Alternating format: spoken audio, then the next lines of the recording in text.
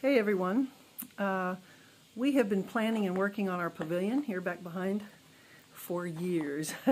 We put the cement pad down I think in 2015 or 16, and then I think it was like maybe 2018 we built the brick walls up.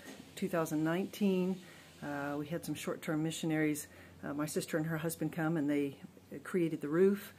And then next year finishing up that year, we put the actual roof panels on.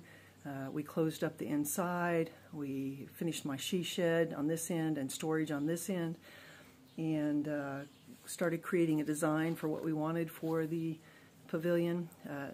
We're going to do pavers between it and the outdoor kitchen, so we have a really nice outdoor space. We'll have screens on the pavilion so that we can eat outside without being eaten alive by the bugs, especially the flies during fly season.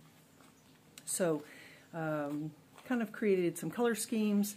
In 2021 December, we put our deposit down on the tiles that we want to put on the pavilion. You can see some of them going in here, and chose the paint colors, and we kind of started on that, but the war happened, everything kind of slowed down.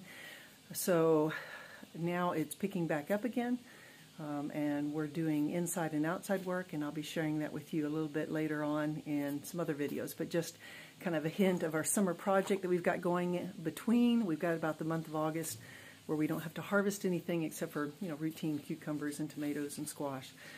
Our next big harvest is potatoes, which will be the first part of September. So we're trying to get some of these projects done, especially the pavilion, so that we can use it. So I'll do some more videos on it later on.